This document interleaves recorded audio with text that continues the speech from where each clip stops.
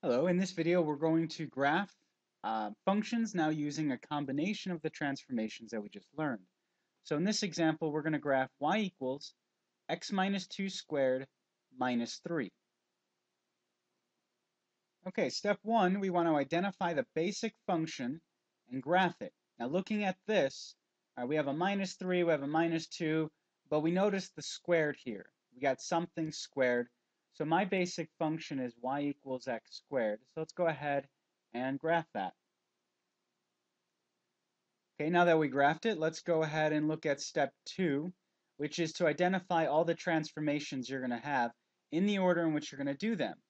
So the way that I normally remember it is you start where x is and you work your way out doing any transformation that you hit at the time. So start at x. What's the first transformation you hit? A minus 2, which is a horizontal shift 2 to the right. If you do that, what you're doing is you're graphing y equals x minus 2 squared, which is fine. That's part of what we have. So let's go ahead and graph that. Okay, notice what I did was I took my x squared, I made it dotted now, so I know that this isn't my final answer. And I shifted it 2 to the right, which now gives me this. All right, so go back up here. We've dealt with this piece. Now we have this minus 3 on the outside. That was a vertical shift down 3 units. Now that I'm doing a vertical shift down 3 units, my graph is still the original x minus 2 squared, and then you're going to go down 3 units, and we're going to get our new graph.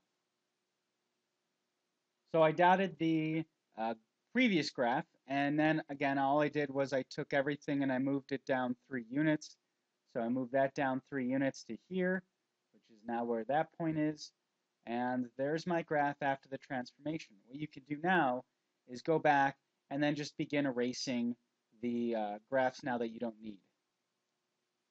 And we have our final answer.